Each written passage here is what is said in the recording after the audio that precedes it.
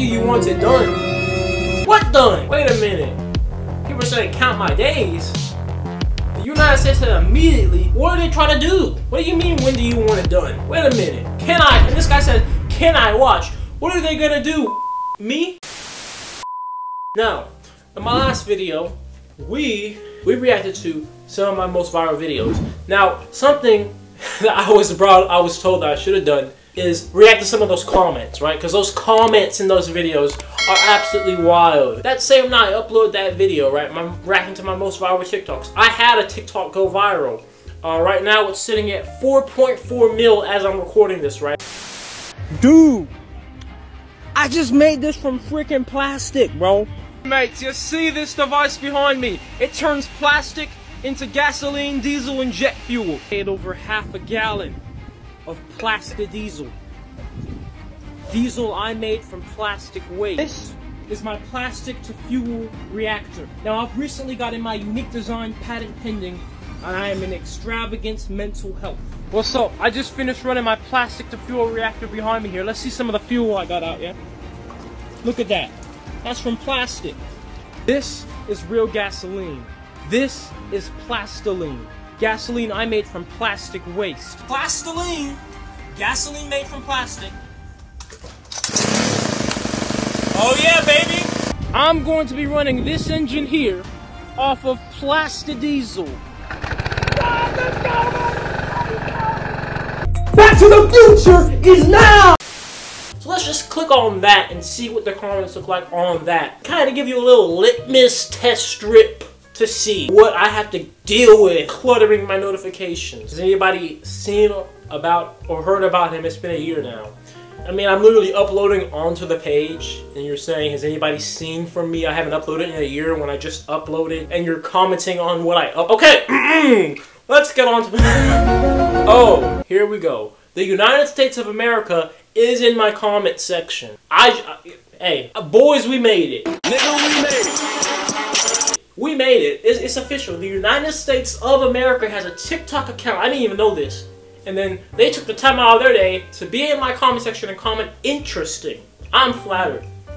I made it, honestly. And it has 28,000 likes. So it really has to be them, right? Oh, the CIA. When do you want it done? What done? Wait a minute. People are saying count my days. The United States said immediately, what are they trying to do? What do you mean, when do you want it done? Wait a minute. Can I? And this guy said, can I watch? What are they gonna do? Me? What the? Wait a minute. Look, I thought this was an achievement. The United States of America is in my comment section, and they're talking about doing grotesque acts to me. And people want to watch. People want to be cut by the United States government and the CIA. What is going on? Okay, we're going on to the next. First of all, let me see. Let's see what the United States of America posts on their TikTok account. I'm interested.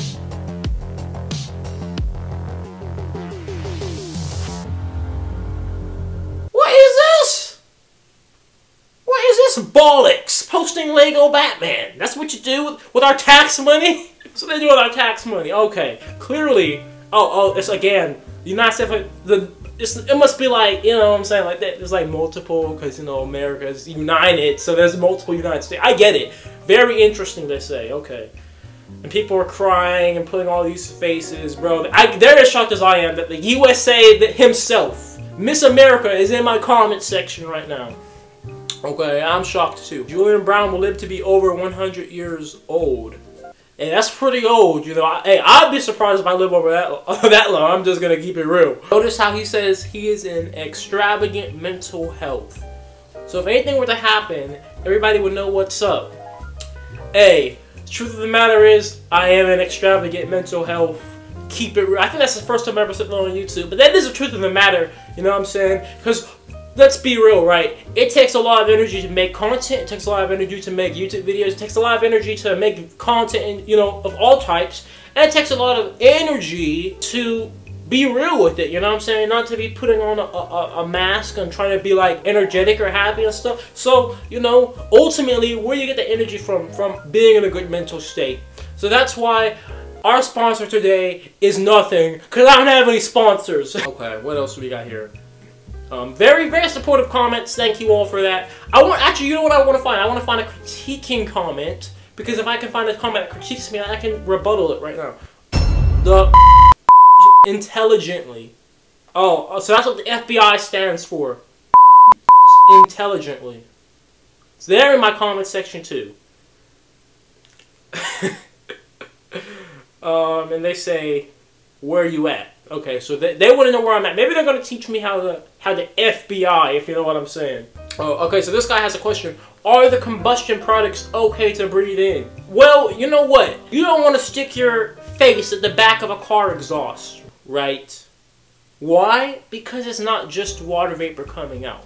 So no, it's not safe to breathe, just like anything that burns is not safe to just stick your face in. But we can deodorize, we can clean up the fuel just like how they do with crude oil and gasoline, and make it to where after your car combusts and it comes out the catalytic converter, it's pretty much the same level of emissions. If you were to just burn, if everybody just burned gasoline just in a plate, horrible NOx emissions, all these types of horrible things come. But how come when you burn it in your car engine, it passes the EPA? Because the car engine has all these sensors and computers to make sure it burns properly, then it has a catalytic converter to then deal with all that stuff afterwards. So this fuel is the same thing. Of course, when I'm burning it right there in the open, in a plate, in a weed whacker, it's not gonna be the best emissions.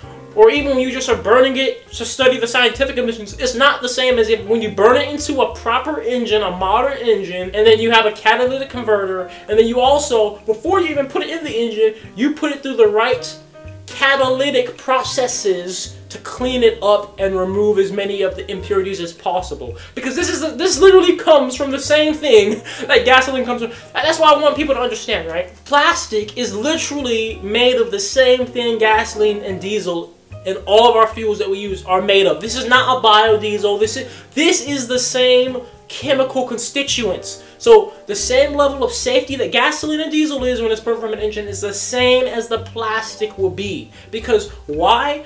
Coming right out of the reactor, yes, it is dirtier, but the whole point is, just like how they do in the plants, you use catalytic refinement, certain filters, all these technologies which already exist to clean it up to make it match the EPA requirements. So that is my response to that, because that's probably one of the most common questions. The emissions, you know. CO2 wise speaking, once again, it's the same thing. Same CO2, pretty much the same CO2 emissions, you know, that you can expect. Yes, it is a fossil fuel. Yes, there will be CO2 emissions. But let me say this, putting CO2 into the air is way better for the whole environment than leaving plastic out of the ocean. Why? Because at least CO2 in the air can be captured. At least it can be offset. At least we can do something about that. But if we have tons of plastic in our landfills, in our oceans, microplastics in our food, not only are we just wasting all that energy, but now there's a physical problem. Literally, our fish are physically being murked by the plastic content in the ocean. And then you're going to tell me that some CO2 is going to be the most of our concern here. Did you know that when plastic is left sat in the ocean, it actually releases worse greenhouse gases than CO2. It releases ethylene, for example. Research papers on that. So we're literally, you want to talk about emissions and greenhouse gases and the global warming, well, we're literally causing the globe to warm by just leaving it there in the oceans, and we're destroying our fish, and we're destroying our algae, and we're destroying our ecosystem, and it's ugly, and we're literally leaving billions of dollars just sat there. So honestly, that whole argument about the CO2 is the most, it just doesn't add up. It doesn't make any sense, and it never will. We're literally making value out of something that's just sat there in our oceans, not even supposed to be there to begin with. Okay, this is the last comment we'll respond to. This is a good one right here. This is a good true critique. You need fuel to power the machines. So 99% of the fuel you make will go to powering those machines. Good way to get rid of plastic though.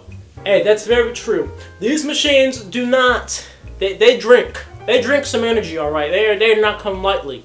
But even with my machine, at the small scale it was at, we calculated that through all three of the products, the input was 25 kilowatt hours, and between all three products, we got 48 kilowatt hours of electricity out. And that was at my scale, my inefficient handmade scale. So, look, I'm not speaking for all forms, but at the least, with microwave pyrolysis, we can make enough energy to not only run the machine, but still have some left over. Just imagine when this is scaled up and it's bigger and more efficient and the parts are all designed for it and we have computers which modulate everything. It's just like how engines, you know, here's the thing, pyrolysis is not new. We all know this, right? But just like how engines from way back then were not as efficient as engines are now. They got the whole start-stop crap, all these sensors, all these computers. We're going to do the same with pyrolysis. And pyrolysis is going to be so efficient that you will make enough energy to run it and to have some left over.